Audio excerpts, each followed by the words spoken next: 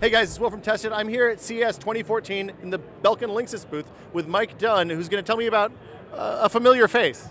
Yeah, so you probably recognize this model from 11 years ago when we first launched the Linksys WRT. So this is the WRT-1900AC.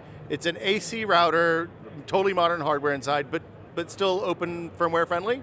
Very much. So it's a wink to the past, right? It's the WRT, the iconic design, but then upgraded with all the latest technology. It's AC powered.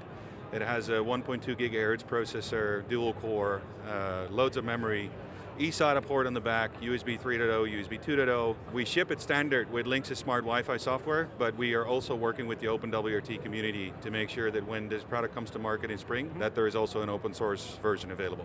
Firmware that's ready to use and hopefully easy to install too, right? Very much, yeah.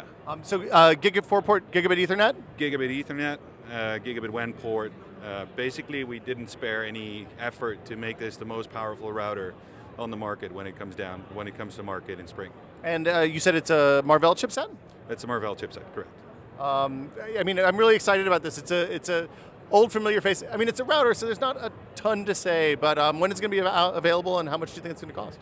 It will be in spring. It will be available in the US. MSRP, or the recommended pricing, will be $299. It's coming. Sounds great. Thank you so much, Mike.